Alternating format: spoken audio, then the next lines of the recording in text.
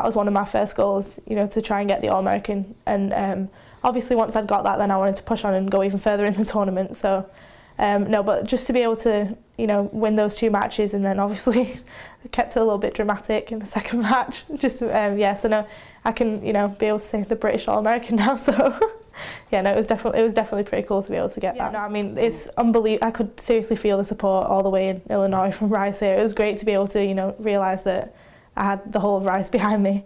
No, I got, obviously, like you said, you know, Twitter and all that stuff. I got quite a few tweets from everybody, so I really appreciate all that for everybody who did that. And obviously Katie back in Scotland watching the match, tweeting at me, that was also pretty cool. So it just showed that no matter where everybody was, it was like, it felt like everybody was there and really pulling for me. So I really appreciate all that support. Yeah, no, definitely. That was, it was a tough match, and it was like pretty close, you know, all the way through. I think I was 5-3 down in the first set, actually. You know, she's obviously a good player, you know, seeded, top 10 in the nation. But I just kept, you know, trying to play my game, and then I felt like I finally, you know, got going and started being able to do the things that I wanted to do. And that match then, just being able to, you know, come off and realise that, you know, if I'm playing my game and I feel like I'm confident, I felt like I could pretty much, you know, play with anybody, and, you know, so that gave me a lot of confidence then to go on through the tournament, and made me realise that, you know, if I did play my game, I could go on and do some damage in the tournament. Yeah, exactly. I feel like, you know, even if you beat somebody early in the season, that sometimes doesn't necessarily mean anything, especially when it gets to a tournament like NCAA's, because, you know, when it gets down to those matches, everybody wants to win. You know, there's not that they don't want to win earlier in the season, but I feel like there's that extra drive there. And like you said, especially because she was a senior, that was going to be one of her last matches, so I feel like she had that extra push as well to, you know, go on and try and obviously get to the next round again. So that definitely was a tough match, and I feel like you said, you know, early on in the season didn't really reflect on that match, you know, that type of match. No, Ariel definitely turned it on when we went indoors. I feel like you know, she was starting to really hit some huge backhand and forehand winners down the line, so that was definitely something that I had to try and reassess and just try and deal with that. And obviously going indoors, you know, the conditions are different, even though it's, you know, they say it's the same surface and all that stuff, so it's not necessarily the same, because, you know, the air is different, there's no wind, you know, when you toss and all that stuff, so it is different, even though it's technically the same court. So that was definitely something to deal with, and fair play to Ariel, she stepped it up big time when we went indoors, and she played a really solid match. I was just lucky that I was able to hang in there and eventually turned it around right just in time. The point. Honestly, like, I can't really remember the point. I just know Elizabeth, when I got off the court, was like, that was a seriously athletic point.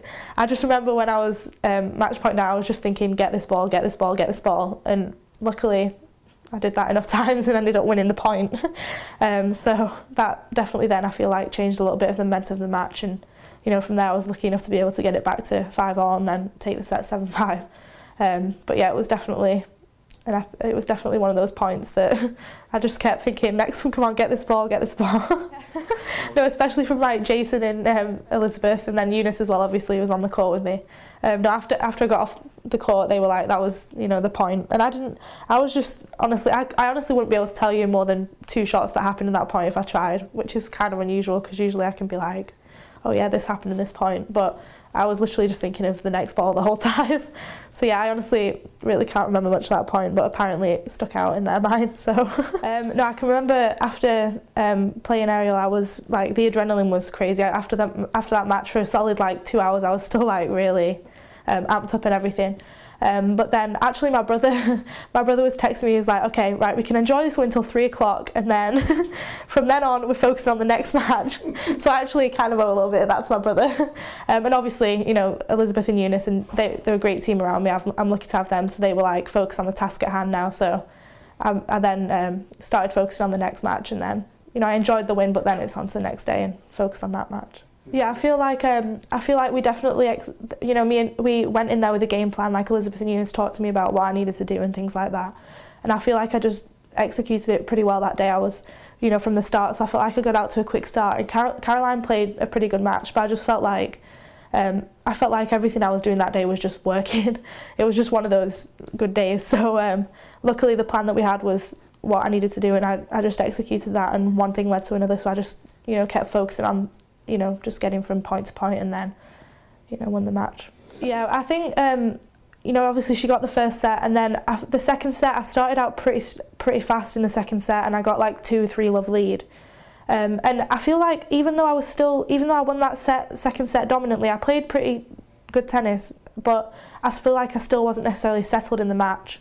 So even when I got to the third set, then, you know, fair play to Alexa. She played a really solid third set, and she hardly made any mistakes. So I had to obviously play well to be able to get that third set. But yeah, I feel like I just never completely settled down in the whole of that match. I feel like, you know, I was pretty, like, I was one extreme to the other, kind of. So, you know, Alexa did play well, but I feel like the fact that I'd never settled down, then in the third set when she got that quick 1-2-0 lead, then it was kind of like, it just went really fast then, steamrolled from there. Yeah, it was pretty cool, because obviously, you know, like, all of the matches that you play at nationals, there's no easy match. So it's like, the deeper and deeper you get, it's just tough matches all the way through.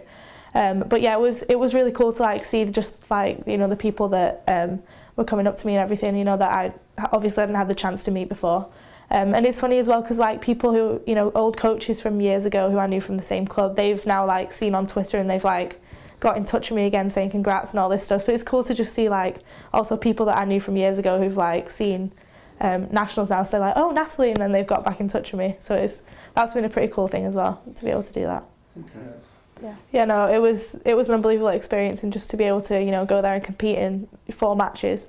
It's a good experience just to be able to get deeper and deeper in the tournament and see that, you know, less people are here and all that stuff. No, it definitely meant a lot to be able to go and represent Rice for, you know, like that in the tournament at the end of the year. I feel like it was a great honour to be able to do that. So that's something that I'll always be able to remember, and I still have 2 years left, so that's another exciting thing as well.